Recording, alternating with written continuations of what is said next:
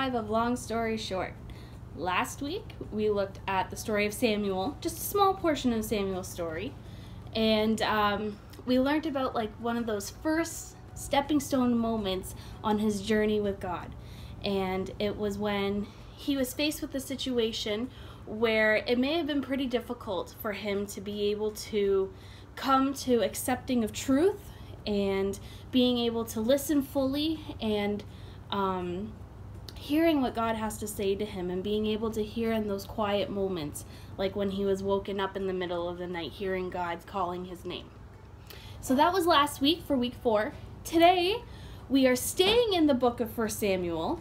We are staying put and we are moving on a little bit further in time, fast forwarding quite a few years. And we are going to be talking about 2 people today. We're going to touch a little bit more with Samuel, but our 2 main people that we're going to be talking about are King Saul and David. So, we're going to talk a little bit about what's going on. So, King Saul was the king at the time, and he was a great king. He led a bunch of armies, and Samuel talked to him on behalf of God. So remember how we said last week that Samuel was a prophet? And so what a prophet does is they hear what God is saying and they tell it to other people, which is what he did with Eli last week. So this week we're talking about how Samuel did that with Saul. God had a plan for Saul's armies, and Samuel would tell him, you need to take your armies and you need to go here, and you need to do this, this, this. And sometimes it was pretty specific, and Saul would do it. So Samuel was getting quite old, and he was looking, God was telling him, you need to find someone who's going to take over one day, and who's going to be the next person after you to relay these messages. So God said, you need to go to this family, and you need to go and you need to select the person, and I will show you who. So he goes through all of these brothers. There's 7 brothers, and none of them, Samuel was like, no, none of those people are the right person. So then he comes to David. David was the youngest and the smallest of all the brothers, of all 8 of these men. And, well, David was still young at this time. He was quite young. And so all of these brothers weren't the person. And then he found David. And David was that person. So that's how we start to find out about David. We're going to go back to Saul for a minute, though. So Saul, sometimes he would get distressed about some of the things that Samuel and God were telling him to do. And when he would fight with these thoughts and figure out what he had to do, he enjoyed listening to music. So he was trying to find a musician who could play this specific instrument called a lyre. And David happened to be able to play it. So King Saul called David into the palace to play for him. And eventually Saul says, I'd like you to continue serving for me full-time. Stay here at the palace and work for me. So that's what David did. David worked for the king, and he played his instrument. But what he also did was he went back and forth to his father's home, so that way he could keep being a shepherd as well. So anyways, time goes on, and King Saul's army is faced against the Philistines. Now, I'm sure you all know the story of Goliath. Well, this is that David.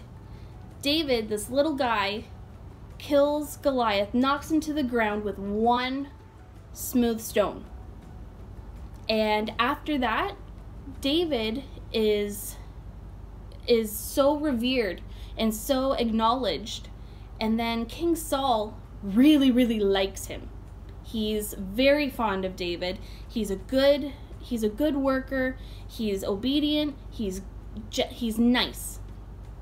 And so King Saul ends up making him one of his army leaders, And David leads these great missions, these army expeditions, but Saul starts getting a little worried at some point. And he starts getting a little anxious, and he thinks that David might try to overcome him and overtake him and try to take his throne possibly. So Saul, there's a couple times, there's this one time where Saul tries to kill David because he's just he's wrestling so much with his thoughts about David. And then there's another time where David tries to go after him. So there's a bit of a feud at this point. These two aren't quite getting along anymore. What Pastor Pat is going to talk about today is the second time King Saul tries to kill David. So now we have a little bit of a lead up into what's going to happen in this story. So I want you to use that, and I want you to remember how this progressed. At first, King Saul loved David, and David was a wonderful worker for him. But then, as he started growing and becoming more knowledgeable, and he was a very good person, Saul became a little fearful. But there's another part to this story too, as to why Saul started getting this way. There was a point where, like I had said before, Samuel was leading King Saul in all of these things that God wanted Saul to do. God used King Saul in amazing ways to grow his kingdom. And he was obedient. But remember when we talked about Adam and Eve and we said how one act of disobedience can have severe consequences? Well, that's what happened with King Saul. King Saul ended up disobeying God on one of these things that God told him to do. And because of that, it changed the dynamic between God and Saul. And God wasn't happy with King Saul.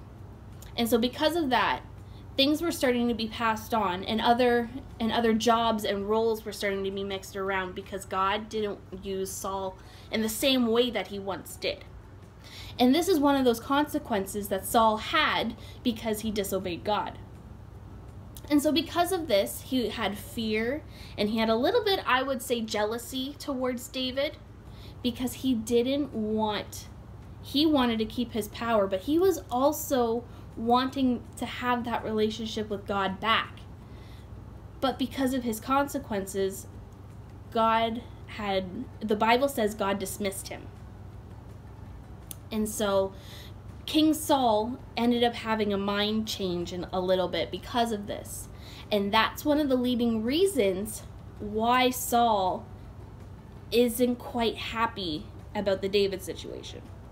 So we're going to pause our story there, and we're going to continue with Pastor Pat in a few minutes. So I'm going to leave it there. I'm going to pray for you guys, and then we're going to get right into the service, okay? So that's the background story. It's kind of a lesson, but it's getting you to the point that we're going to talk about in the main service today. So I hope that kind of gives you a good lead up as to where we're going to take off. So let's pray, and then we're going to get to our service. Dear God, thank you so much for all of these lessons and for all of these teachings that you give us, and that we can learn off of people's mistakes, people's achievements, people's, all of your people that you give us in the Bible, we can learn from, and we can take their experiences and we can grow from them ourselves. And I thank you for the opportunity that brings us, so that way we don't have to make the same mistakes, and we can just grow closer with you, God. And I thank you for everything that you're doing around us in our community, in Waynfleet, in Welland, in Niagara Falls, in Port Colborne, all around us, God. And I thank you so much for being with us and for giving us grace and hope and love. And I ask that you keep us all safe this upcoming week. And I pray that the message that Pastor Pat has planned will be, we will be able to hear it and understand it, and we'll be able to learn another story in your word, the Bible. And we thank you for everything, and we love you. In Jesus' name, amen. Okay, guys, so that's week 5, and we will see you next week.